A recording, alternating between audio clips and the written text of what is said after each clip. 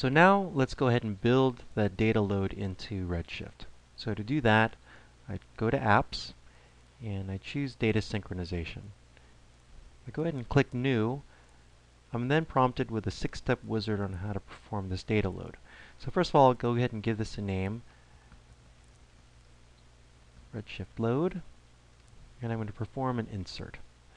Down the road, you can also perform updates, upserts, and deletes if you'd like to, but for this demo, I'm just going to choose insert. And I choose my RDS connection that I just created.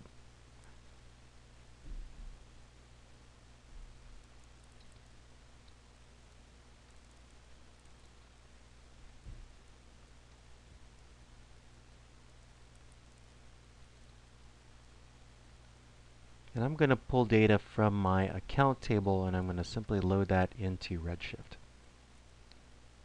All right, I move now to step 3, where I choose my target, and again, I'm going to be loading data into Redshift, so that's my target. And I choose my Redshift connection that I just created. And I can either select tables if you've already created tables in your Redshift cluster. Otherwise, I can create a target based off of that source object that I'm pulling data out of. So let's go ahead and do that. This is my RDS account. And now that object has been created in my Redshift cluster. Step 4, this is an optional step. If you wanted to add data filters so you're only doing a limited amount of data rows that are going to get pulled over, you can specify that here. And now in step 5 for field mapping, we're moving over all fields and hence they're already moved over. If you needed to use any sort of transformations to modify the data before it gets loaded into Amazon Redshift, you also have those capabilities within Informatica Cloud.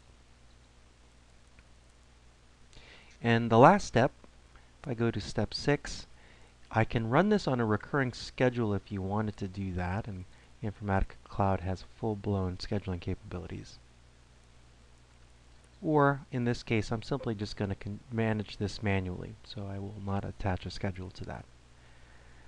Lastly, I specify some advanced options. We are going to be using S3 to load natively into Redshift, so I'm going to specify my S3 bucket. And you do need to specify a staged directory, and this you just put C:/ as that value. Okay, so now I can go and save and run.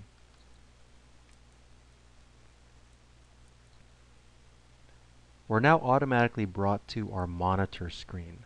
So here we can keep track and watch the data load and see the statistics as it's actually happening.